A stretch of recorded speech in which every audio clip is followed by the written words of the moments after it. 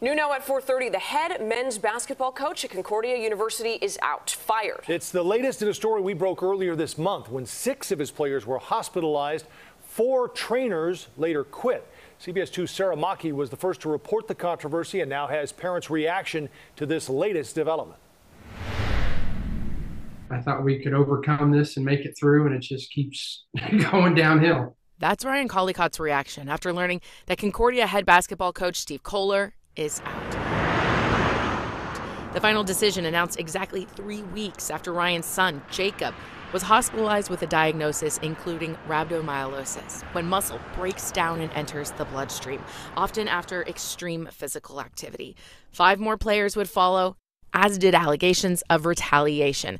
Some saying Kohler put the team through a punishing workout December 31st when they missed curfew after a tournament in the Los Angeles area. The kids are not held accountable in any way, shape, or form, and they're not even supposed to be. It's actually illegal to punish the children, which I think is crazy. Students and parents were told of the coaching change-up in an email that went out on Monday night. It said that significant new information has recently come to light. But we asked what that meant, and we were told by the school it's confidential and they could offer no further explanation. I don't think the school's been as transparent as they need. Dad Alan Hatton says he has mixed feelings about the school's decision, but he does have concerns about their communication, including, he says, an offer to watch video of that December 31st practice that never came through.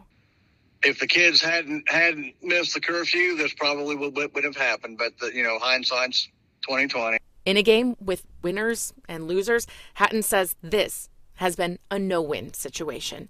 At Concordia, Sarah Maki, CBS 2 News. Thank you, Sarah.